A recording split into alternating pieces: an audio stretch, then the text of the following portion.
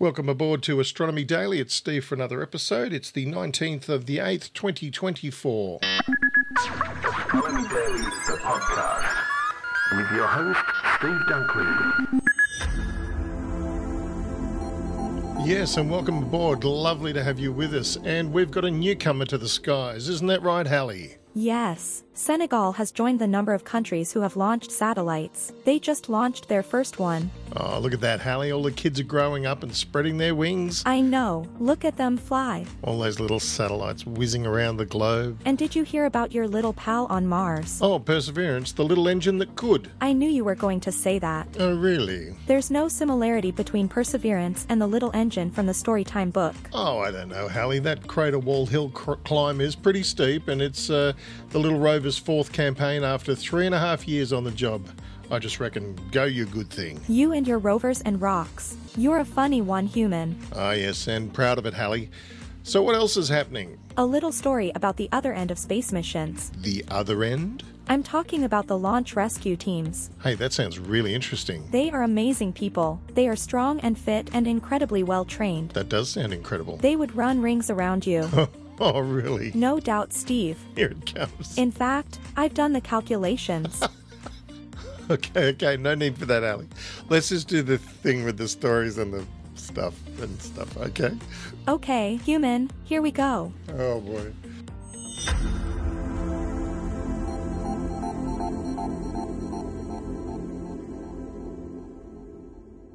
Senegal's first satellite has been successfully launched into orbit, President Bassirou Diomaye Faye said, adding the move marked a major step towards the West African country's technological sovereignty. The GainsSat-1A satellite was launched at 1856 Greenwich Mean Time Friday from the Vandenberg Base in California, Faye wrote in a post on X late Friday. The result of 5 years of hard work by our engineers and technicians, this advance marks a major step towards our technological sovereignty, Faye said. I would like to express my pride and gratitude to all those who made this project possible, he added. Senegal's public broadcaster RTS said the satellite was designed and manufactured by Senegalese engineers, in partnership with the French Montpellier University Space Center, CSUM. The broadcaster said a Falcon 9 rocket took off from Vandenberg Base and launched a number of satellites, including the GainsSat-1A, into orbit. RTS said the satellite will collect data for various state agencies including the Directorate for Water Resources Management and Planning and the National Civil Aviation and Meteorology Agency. If there's an emergency at the launch pad during a launch countdown, there's a special team engineers at Kennedy Space Center teams can call on, the pad rescue team. Trained to quickly rescue personnel at the launch pad and take them to safety in the event of an unlikely emergency, NASA's pad rescue team at the agency's Kennedy Space Center in Florida has been in place since the Apollo program. Today they help support crewed missions launching from Launch Complex 39A and B, as well as Space Launch Complex 40 at Cape Canaveral Space Force Station. Stationed in mine-resistant ambush-protected vehicles, or MRAPs, the pad rescue team stands poised near the launch pad to assist with any emergency requiring the personnel to quickly leave the pad. If needed, they will head to the pad and break up into two separate teams, one that heads up the launch tower to aid personnel and another that is stationed at the perimeter of the pad for when crews come down the emergency escape or egress system. Once everyone is on the ground and inside the MRAPs, pad rescue will drive teams to one of the triage site locations at Kennedy. They're spaceflight knights in shining armor. Except instead of saving crew from a fire-breathing dragon, it's from a fully loaded skyscraper-sized rocket that's getting ready to lift off. The team is made up of approximately 25 firefighters and fire officers, with 10 pad rescuers assigned per mission.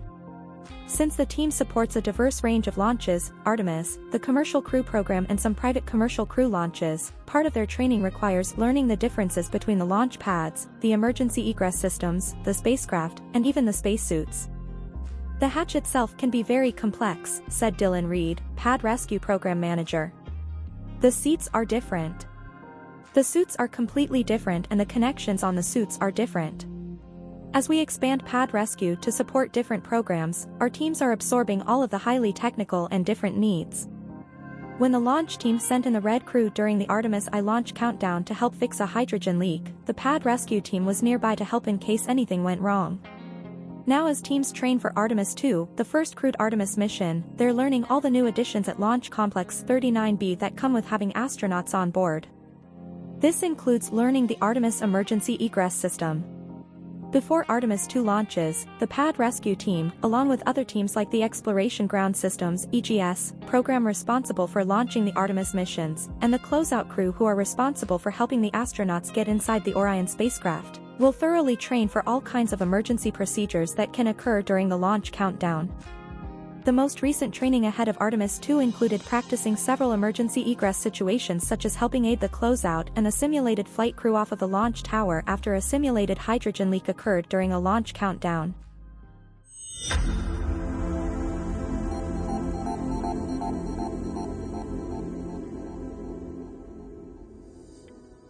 Thank you for joining us for this Monday edition of Astronomy Daily, where we offer just a few stories from the now famous Astronomy Daily newsletter, which you can receive in your email every day, just like Hallie and I do.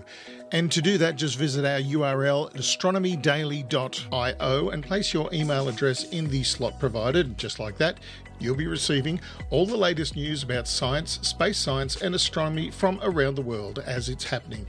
And not only that, you can interact with us by visiting at Astro Daily Pod on X or at our new Facebook page, which is, of course, Astronomy Daily on Facebook. See you there. Astronomy Daily with Steve and Hallie. Space, space science, and astronomy. John McFaul is a para-astronaut, and he hopes the first person with disabilities will enter the International Space Station by 2030. That's before the complex is slated to retire from service later that year. A European Space Agency reserve astronaut, McFaul was selected for the program in 2022 based on his experience as a trauma and orthopaedic specialist surgeon and exercise scientist. McFaul has also lived experience with a disability as he used prosthetics regularly since the amputation of his right leg at the age of 19 following a motorcycle accident. He even won a bronze medal in the 2008 Paralympics in the 100-metre sprint. A recent study dubbed FLY, in which McFaul played a key role, found there would be no major issues to the International Space Station missions should an astronaut use prosthesis on board. There is more work to be done, but the goal is for it all to culminate in flying someone with a disability, a physical one, to the ISS, he said in an interview recently. By the end of this decade, hopefully that will have happened, he said. The European Space Agency and NASA worked on Phase 1 of the FLY study in 2022 before McFaul was selected to discuss the range of physical disabilities that may be accommodated on the ISS. They looked at case studies in literature from the military, for example, detailing how members with physical injuries return to active service. The agencies decided to conduct a feasibility study on lower limb disabilities, determining this to be an easier first step for inclusion rather than addressing vision, hearing or upper limbs, McFaul said. This led to the call for para-astronauts that resulted in McFaul's selection. Then McFaul and other team members moved forward on the feasibility study, which was discussed publicly last month. The study is not available for release yet, but should be by spring 2025, he added. He is not a full-time astronaut as yet, nor has he completed all the required training, but he has done some familiarisation work and is on standby should ESA have a short-term need for extra help in space. One reserve astronaut from McFaul's group, Marcus Want of Sweden, has gone to the station already. He flew on the weeks-long Axiom Space AX-3 private mission to the ISS earlier this year. The FLY study looked at all requirements for astronaut activities from launch to landing, as well as tasks on the ISS that would require a prosthesis, such as exercise. McFaul worked with SpaceX simulators and tried on spacesuits as part of the process as well. He said, "My background was useful," explaining he uses at least 3 prostheses on Earth regularly, one for everyday activities, one for cycling and one for running. Being an athlete and obviously being an amputee, he said, "I'm not really very passive. I'm quite involved in my care and know how my prosthesis works. I'm a technology demonstrator."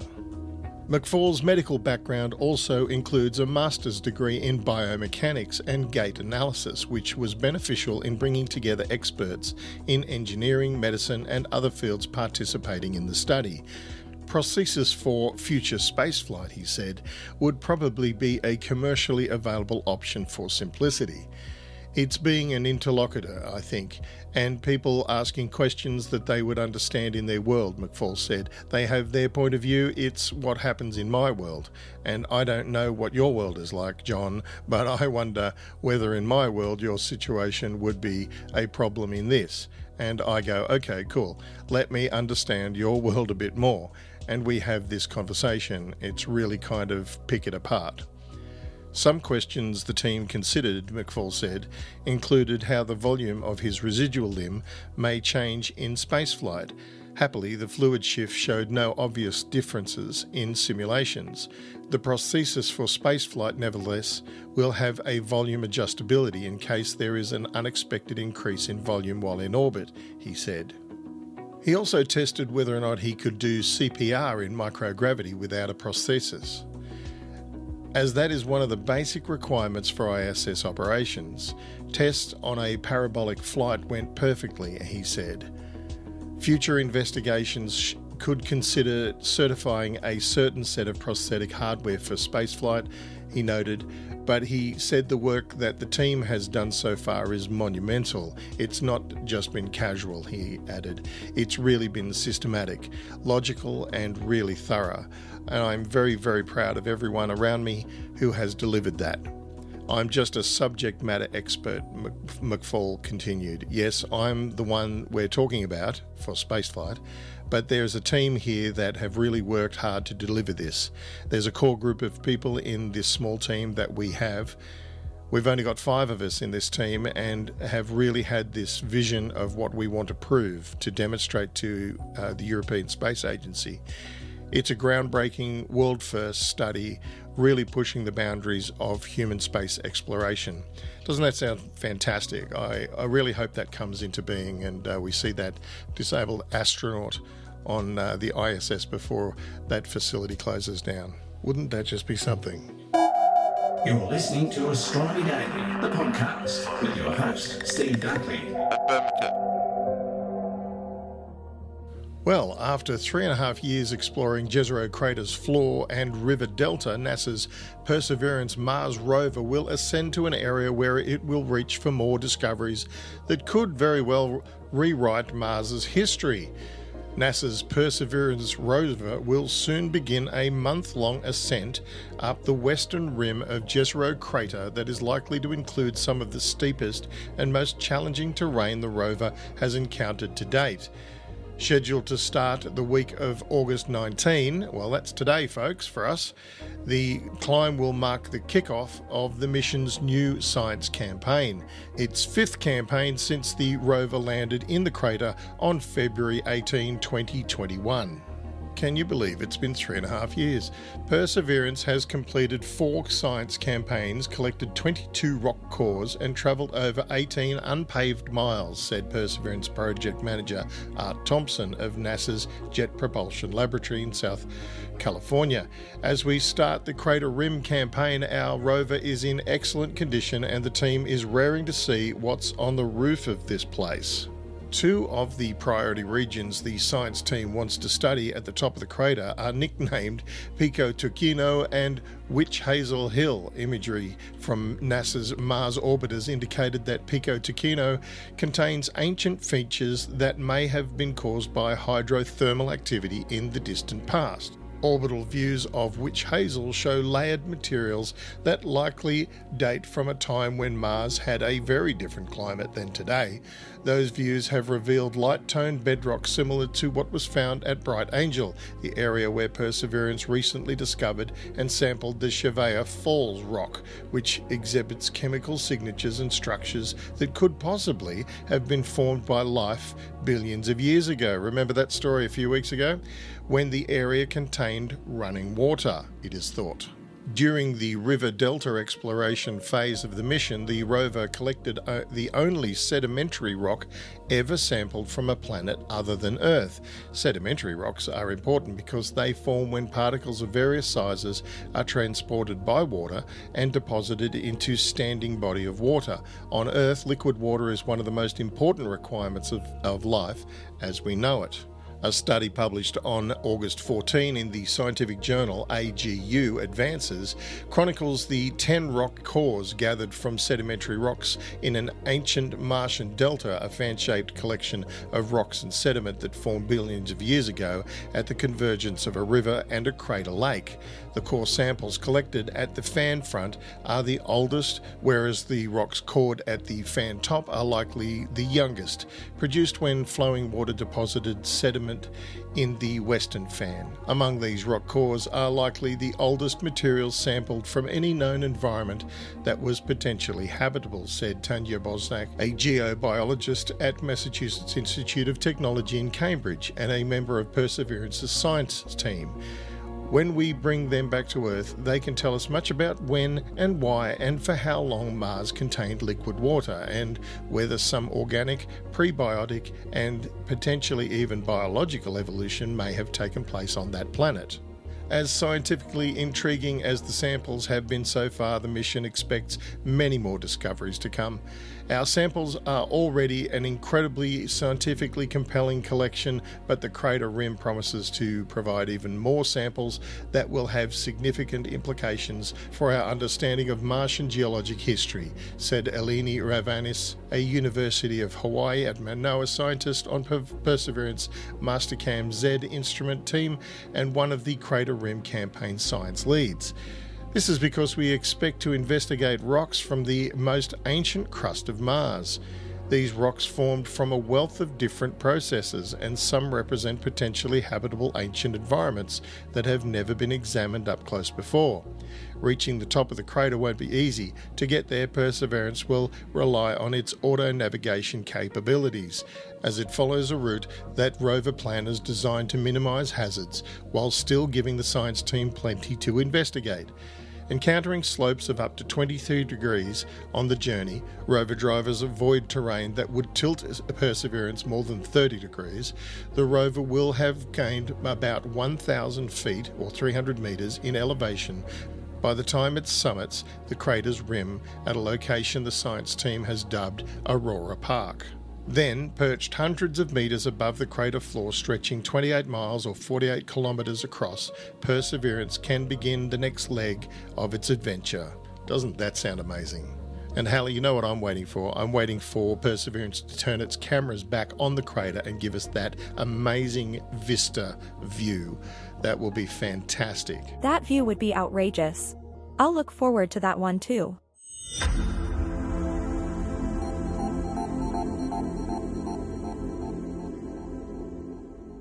And there we have it, another episode for a Monday done and dusted.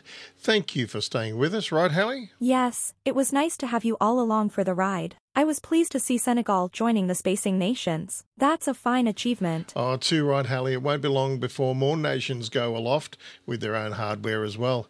There's lots to do and learn from above. Research, communications, water reporting and study. Of course, weather studies and, of course, defence. And so much more. And listeners, don't forget. Yes, don't forget Anna and Charlie will be bringing more Astronomy Daily to you throughout the week, so tune in for their presentations and register like Steve said, to receive the newsletter. There's so much more in it. Oh, well said, Hallie. Thanks. I've been practicing. Oh, that's good. How much practice do you do? About 5 nanoseconds a day. Wow, that much. Don't wear yourself out. Oh, I won't. See you next week, everyone. Bye. Astronomy Daily, the podcast, with your host, Steve Dunkley.